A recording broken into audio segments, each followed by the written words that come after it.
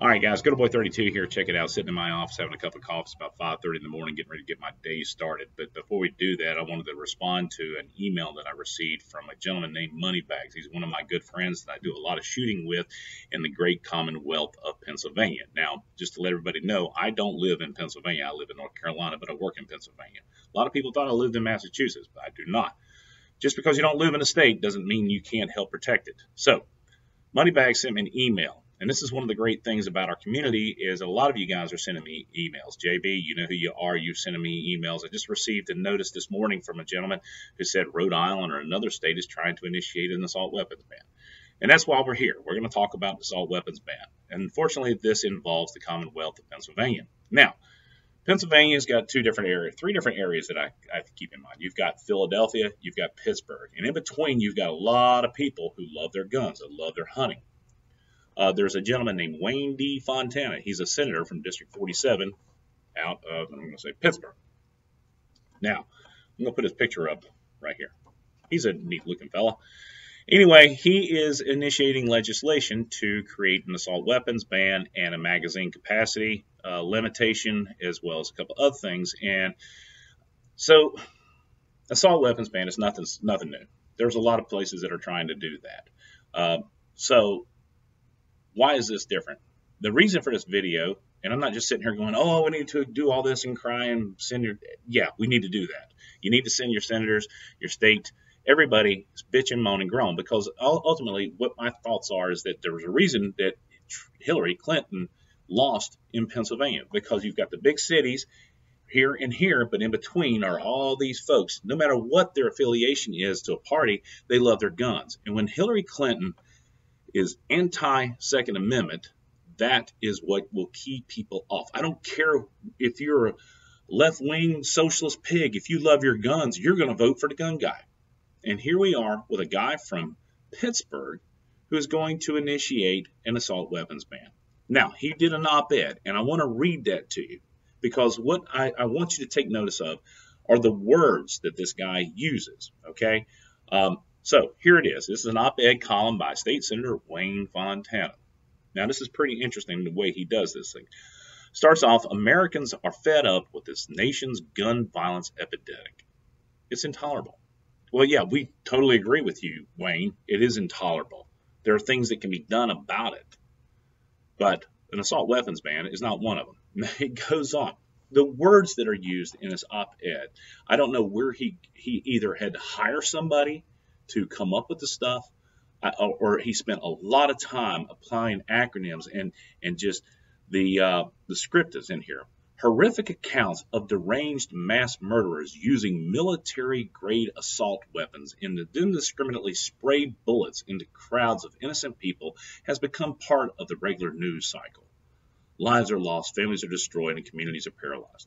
You're not wrong, okay? But what I am getting at is the incredible picture that you were painting of an AR-15, an American sporting rifle. It is a sporting rifle. The only difference between that and any other rifle is that it is black. It looks funny, okay? It's time for reasonable people to find reasonable solutions, and I guess it's a unique decision on what you define as reasonable. Okay, moving on. We must take strong steps to prevent gun violence and mass shootings by banning combat-grade semi-automatic weapons from civilians. Okay, let me clue you in on something, dude. Combat-grade and semi-automatic weapons, totally different things. Okay? Those two sentences are a lie. You are lying to the public, and whoever is sitting here believing you, and some people do. I had one guy left me, as a matter of fact, the videos I'm doing now, I'm getting so much hate, but not the Second Amendment people are fine. But the foul language that come out of these other people is absolutely nuts. During my years as co-chair of the Senate Game and Fisheries Committee, all right, this is a good one. I had the opportunity to meet often with law-abiding hunters, sportsmen, and gun enthusiasts. Very few believe that assault weapons have any practical or rational use. Line these people up. I want to know the two people that you talk to. Because here's the thing, Mr. Hunter. If you think for 1 second that that deer rifle / combat sniper rifle, because that's what it'll end up being next, if you think about it, You've got your deer rifle, hunting rifle, oh, innocent hunting rifle, bolt action, combat sniper rifle. Okay? So you better get in on the party if you're not on it, because you're next. All right, so moving on. Politics, extremist views must be put aside. Lawmakers must come together to find reasonable, workable solutions. Okay, here's what his bills: ban the sale and use of 150 different models of military-grade semi-automatic. He keeps on saying military-grade. These are not military-grade, jackass.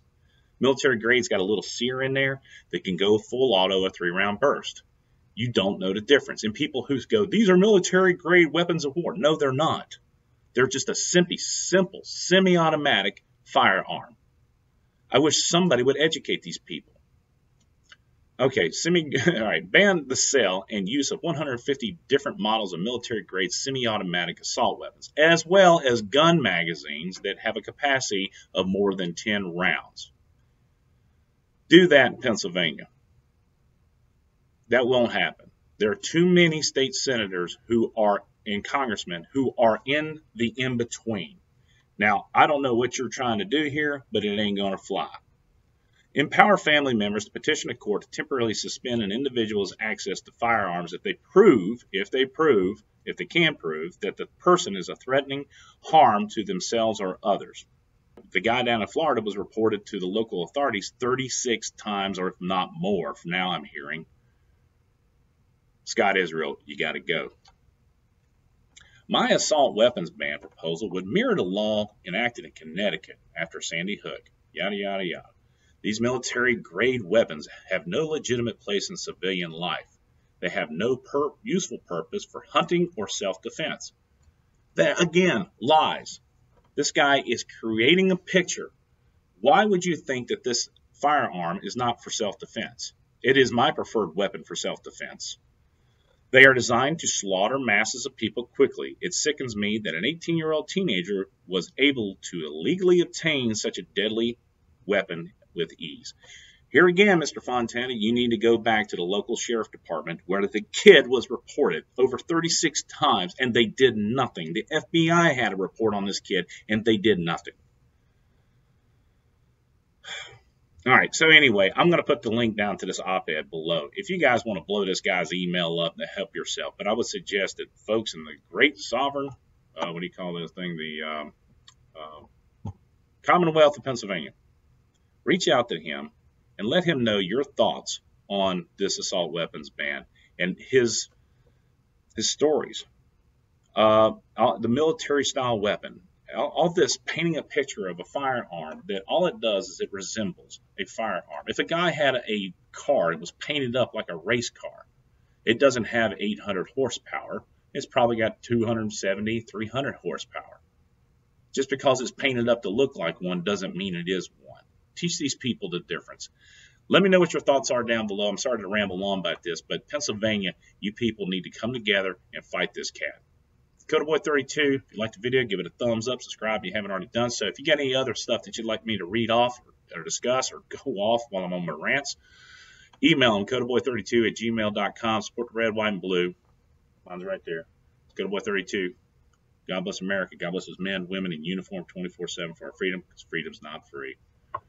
It's going to be a long day. It's CodaBoy32. Out.